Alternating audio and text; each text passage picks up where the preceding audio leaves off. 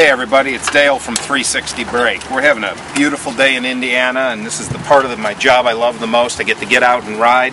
This is our Harley Softail shop bike with our 6-inch brake on it.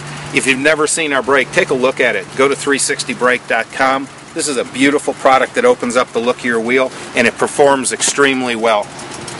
Sometimes we get people on blogs and different questions asking us, can the brake, hold back a burnout? And can the brake, is it strong enough to skid on pavement like this? And the answer is yes. We don't suggest that you ride like that.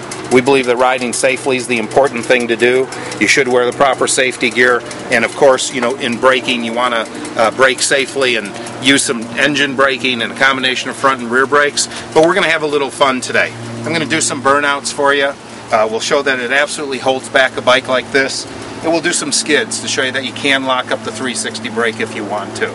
But certainly this brake works well in controlled stopping. Absolutely fantastic brake, and there's nothing like it to look at, to show off your wheels. So I encourage you to go to our website, go to your dealer, ask for the brake. We'd love to sell you one. Look forward to hearing from you.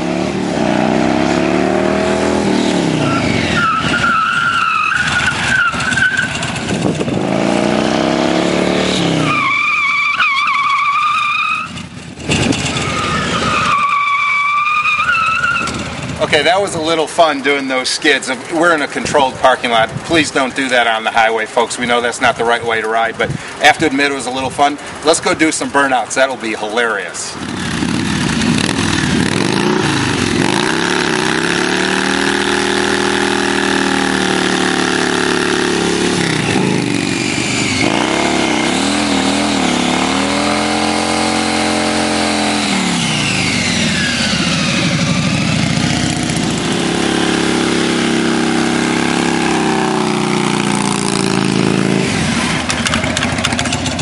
Hey, thanks for checking out our video. I hope you see that this brake is powerful enough to stop it during a burnout and do a skid if that's what you want to do, locking up the brake. This brake is powerful enough to do that.